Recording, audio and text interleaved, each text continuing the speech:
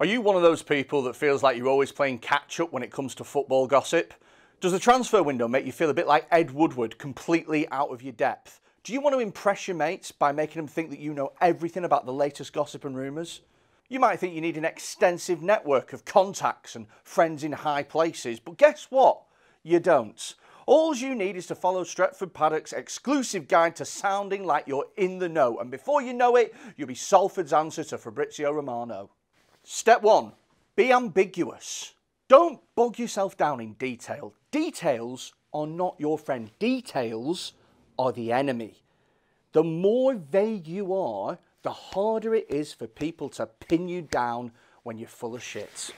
Instead of saying things like, United are going to sign Sancho in the next few days, say something like, United are still working hard to bring new players to the club and talks are at an advanced stage with new signings. That way, even if they bring somebody in like Lee Grant as a third choice keeper, you're still technically right. Step 2. Make sure you cover all the bases. Like a teenager on a date, you want to be hitting as many bases as possible. Never say a club are definitely going to sign someone. That way, it can only ever come back to haunt you.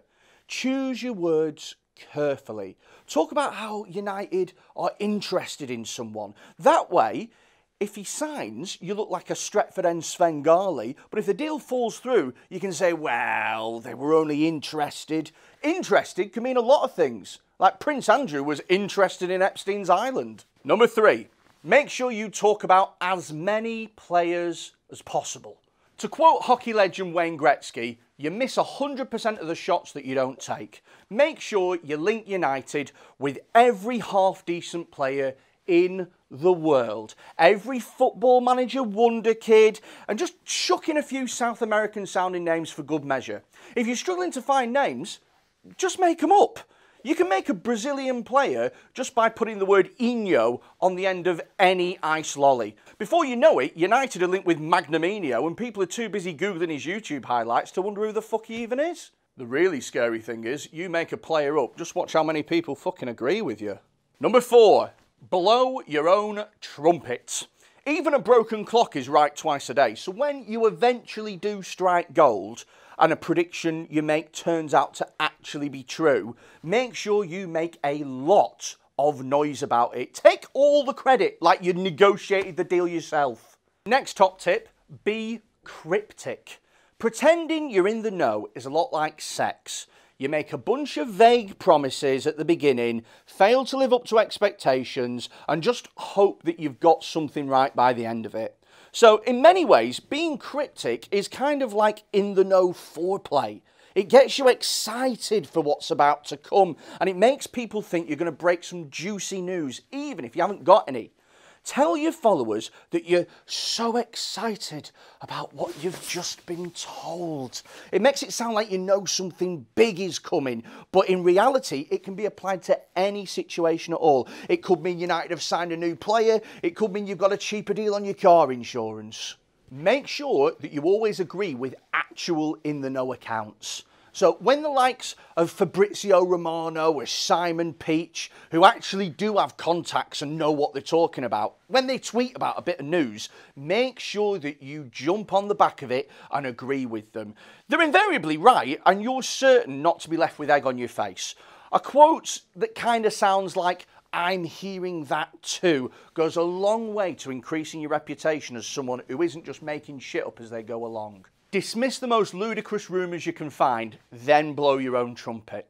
If someone's full of shit, make sure you call them out on it. Make a big song and dance about just how full of shit they are. Then hopefully nobody will notice that you're full of shit too.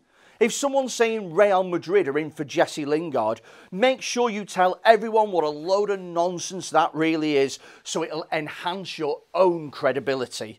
Jesse doesn't even speak Spanish. He thinks gracias is something you do when you slide on the pitch after a goal celebration. Make out like you know personal things about the players. Say things like, oh, I'm hearing that they'd really like to move to England, or, oh, their family would really welcome the chance of living in Liverpool. That way it sounds like you know them on a personal level. It sounds like you're their mates. Nobody's going to stop and question why Kylian Mbappe would want to live in Liverpool, where it's sunny for 3 days of the year and yet the women are orange all year long. If anyone figures out that you're full of shit, make sure you blame the club or the agent for the deal falling through.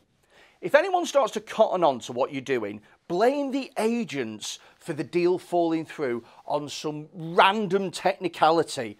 Just be like, oh yeah, he was all set to come to Old Trafford, but his agent and the club couldn't agree on whether or not he could use the disabled parking spaces at Carrington.